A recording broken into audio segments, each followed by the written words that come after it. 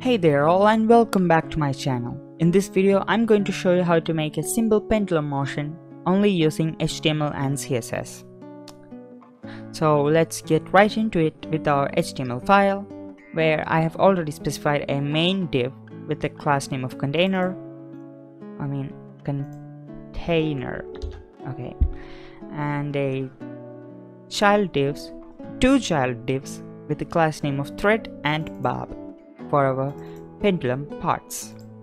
Alright, that's it for the HTML side of things. And now for the CSS, let me just give it a body of background,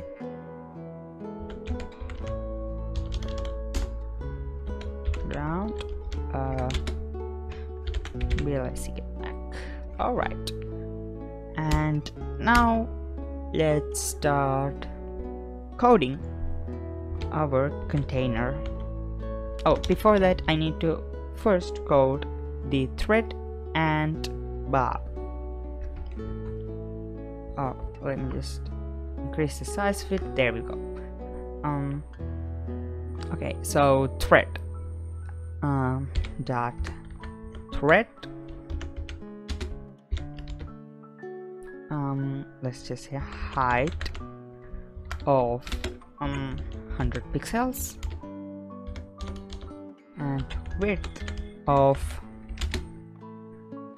5 pixels. You know, it should be really thin. And the background, basically I use background color, that is preferred, but here for the sake of being fast I just write background. So let's just give it a white color. Alright, and also let me just change it to 2 pixels. Okay, it's looking okay. Now it's looking a bit more long and like a thread. Okay, and height of 100 VH, so it should take the whole height. And display flex, I need to center everything, so for that I'm using display flex. Align items, center, and just define content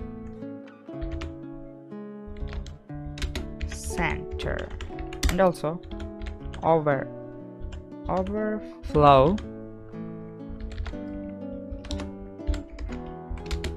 hidden for hiding this scroll bar here. Alright, now let's go on to our bob. B-O-B, seems like a name. Alright, height 100 pixels and width also 100 pixels, and a background color of white itself, and a border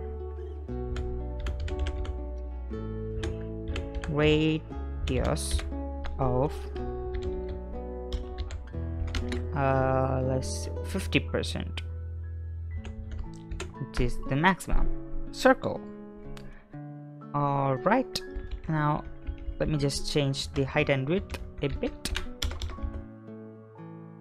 Alright, it's a bit more small now. That's what I want. And next thing we need to do is to code our container.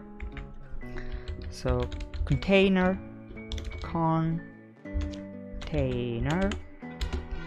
is gonna have a position of relative and display flex. Now everything's gonna be really messy, but don't worry. Justify content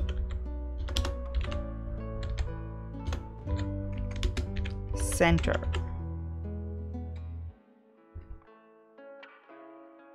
Okay, and also, oh right, I need to do flex direction to be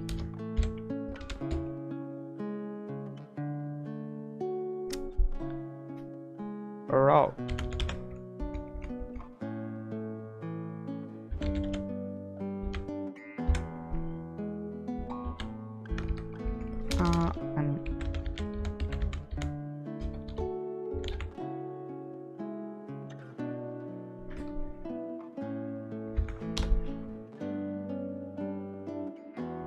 Okay, there we go. We needed to do column and also align items center. Okay, justify content, just go. I don't know why I wrote it. So yeah, now everything's nicely aligned to the center. We can do our animation. So animation, it will be called keyframes. At keyframes, oh yes, okay, at keyframes we need this Pendulum as its name. So 0%, it's gonna be transform rotate 45 degree, and let me just copy and paste it for our 100 degree. So for that 100 degree I will use -45 degree, or actually I will use -45 here and positive here. Let me just save it. And also we can assign the pendulum to one of the class or div, and I'm going to use container, and you should also use container. So it's going to be animation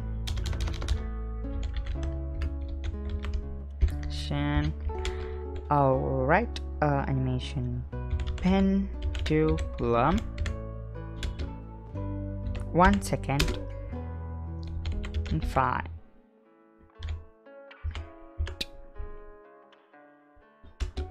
Linear, also linear. What's the problem? Alright guys, I know what the problem was and I fixed it. So let me just show you. Let me increase the speed. Alright, now it's a smooth pendulum motion, and that's it for this video. But the reason why it works is I have given 0 and 100% different values. So that basically means it will just, I will just show you. So if I put 100% here and never do the okay, so here, there you go, it just breaks right here and then starts from all over again. So we don't want that. That's why I used 50% here and then 100 here. So 100 and 0% basically have the same value, and in between the 50% is gonna have -45. So that's the reason it worked. And yeah, now we have a nice pendulum motion. I hope you guys enjoyed this video and learned something new on the way. Until the next video, goodbye.